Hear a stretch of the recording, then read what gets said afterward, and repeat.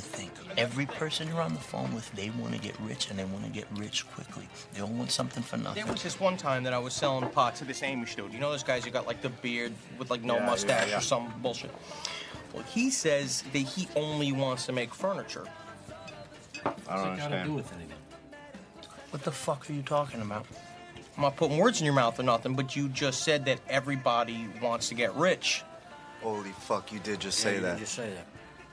What the fuck are you talking about? Yeah, like Buddhists. They don't give a shit about money. They're wrapped in sheets. They're not buying shit. I'm not talking about Buddhists or Amish. I'm talking about normal people, working class, everyday people. Everyone wants to get rich. Am I crazy?